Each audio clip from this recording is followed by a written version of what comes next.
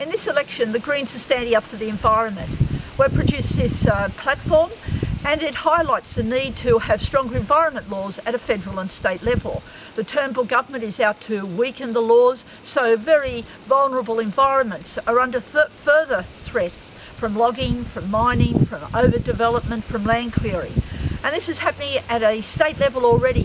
What the Bear government is doing is a reminder why we need to ensure that the Turnbull government is not returned at this election. A vote against the Turnbull government, a vote for the Greens, is a vote for the environment. The Royal National Park was the first reserve set aside as an area to be a national park, and the Greens are supporting the placement of Royal and the Illawarra Park and Heathcote National Park onto the World Heritage List.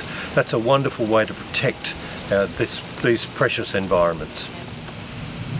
Part of launching this Protecting Our Precious Environment report includes the coastal upland hanging swamps of the Illawarra.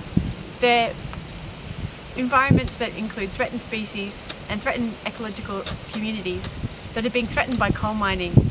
The coal mining underneath is causing subsidence, and that's cracking those swamps. So we need to do more to protect our environments. So if you vote Green on the 2nd of July to protect our environment.